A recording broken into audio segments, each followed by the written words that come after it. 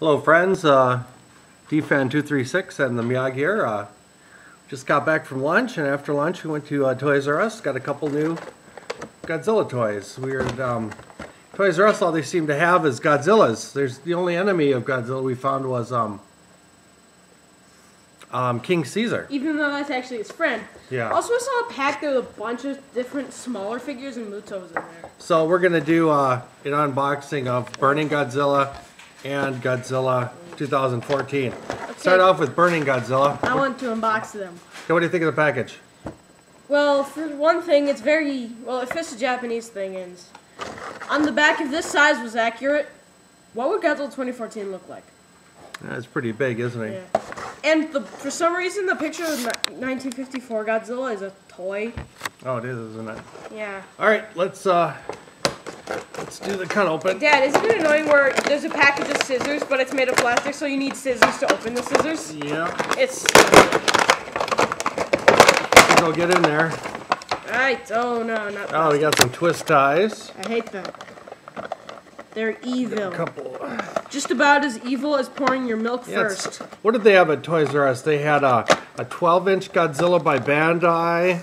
We already have both of those. They had a 6.5-inch King Ghidorah. Wait, what?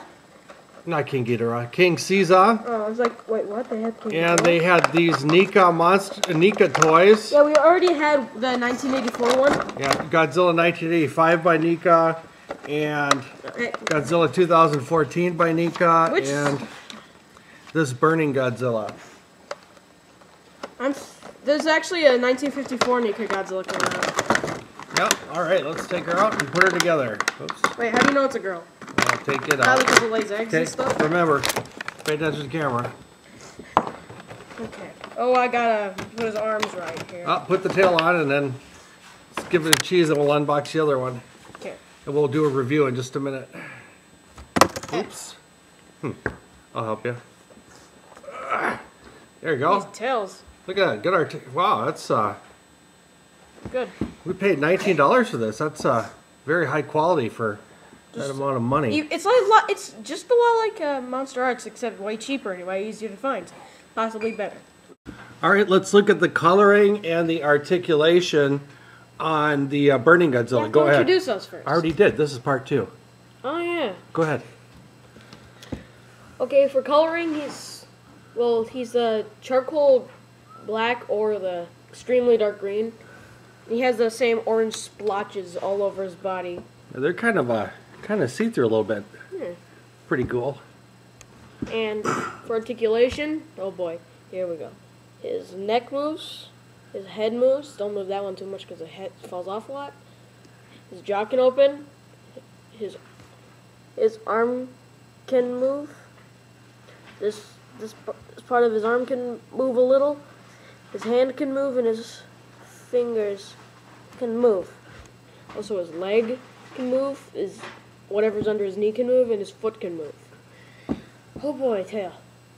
His tail base can move.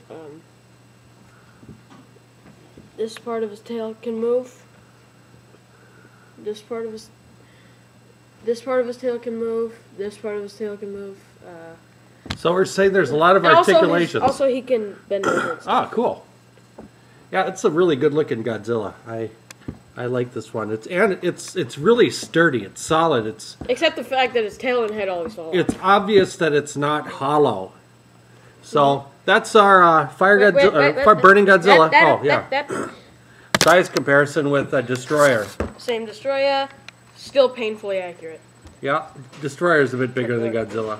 Since this is a part 2, can we do this one too?